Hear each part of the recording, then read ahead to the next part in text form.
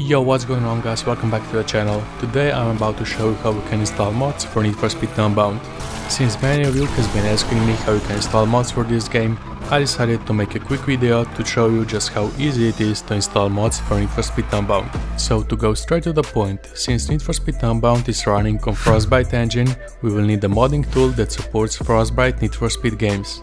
And that tool is called Frosty Mod Manager. So now you can go on this official Frosty Tool Suite website and download this Frosty Mod Manager, but unfortunately this mod manager will not work with Need for Speed Unbound, so we will have to use a different one. So the first step is to go to the Nexus mods webpage, which I will link down in the description. On this webpage you can find many different mods for Need for Speed Unbound, but you would want to look for Need for Speed Unbound Remix mod. Once you find this mod, click on it. Then on the right hand side look for a manual download button. Once you click on it, here you will see additional files, Frosty Editor, which we won't need unless you wanna make your own mods, and Frosty Mod Manager, which we will need to install the mods. So click on Frosty Mod Manager to download it. Then click on download button and download anyway. Now open up the downloaded zip file and extract Frosty Mod Manager folder to anywhere on your PC. After that, go into your Frosty Mod Manager folder. Now if this is your first time using Frosty, you won't have mods folder created, so to make one just launch Frosty Mod Manager program. After that, select the game you want to mod. If Need for Speed Unbound isn't there, just add it manually. Now we can see that mods folder and Need for Speed Unbound folder had been successfully created. Here in this folder we will drop every mod we downloaded.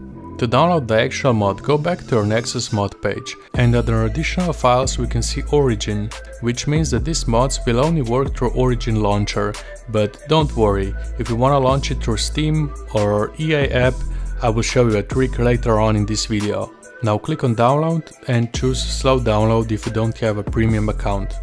After that, open up the zip file we've downloaded and go into the main file folder and extract unboundremix.fb mod to a Frosty Need for Speed Unbound mods folder. But now let's say we wanna use some other mods as well. You can go to this Slide Winders Discord channel, which I will link, and you can see so many different mods, but one of my favorite is definitely a drift mod made by Hiadius. And you can see that all the mods end with .fb mod, which means that these mods are installed using Frosty Mod Manager. Now just click on download icon to download the mod. Now same process as before, copy the downloaded mod to a Frosty Mods Need for Speed Unbound folder. Once you're happy with your mod selection, just launch Frosty Mod Manager and select Need for Speed Unbound and wait for all the mods to load. Once Frosty Mod Manager opens, here on the left hand side you can see all the downloaded mods.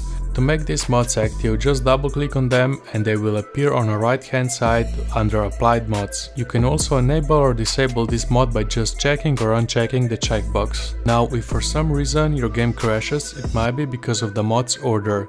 So to change the mods order, just select the mod and click on downward arrow to move the mod downward, or click on upward arrow to move the mod upward. Once you're ready, you can click launch button to launch the Need for Speed Unbound. We can already see Unbound Remix loading screen, which means the mods are already working. Once you're in a game, the quickest way to check if mods are really working is to go to your body kits for your Nissan 240Z and you can see this Posuzoku body kit, which means that mods are working, or you can also go to your car shop and under custom cars you can see a bunch of newly added cars. To check if drift mod is also working, just go to your free roam and make sure you have one of the cars that are supported by this mod, and just try to drift it and you will see a big difference than before. Now for Steam users and EA app users, if you wanna make sure that these mods will also work for you, you will need this datapad fix. So thankfully, if we go back to our Frosty Mod Manager zip file we downloaded previously, we also have plugins for EA app folder. If we open it up and go into plugins folder, we have datapad fix folder and datapad fix DLL file. We just simply copy and paste them to the plugins folder of Frosty Mod Manager. After that you can launch the game to Frosty Mod Manager. I unfortunately don't have Steam version or EA app version to test this out, So if you have one of these two versions and you're about to use datapath fix, make sure to drop the comment down if this solution works or not. And another way you can mod Frostbite Need for Speed games is with Cheat Engine, on which I already did a tutorial how to gain unlimited amount of money in Need for Speed Unbound, so if you haven't watched it yet, make sure to go and watch it. And another really cool cheat engine script is a script that unlocks all your cars, so you don't have to do all the silly challenges. So I will also drop this script down in the description if you wanna check it out. And with all that said, this will be all for this quick video today. If you enjoyed it, please drop a like button and subscribe if you haven't yet so you won't miss any future videos. And as always, have a great day and I will see you in the next one.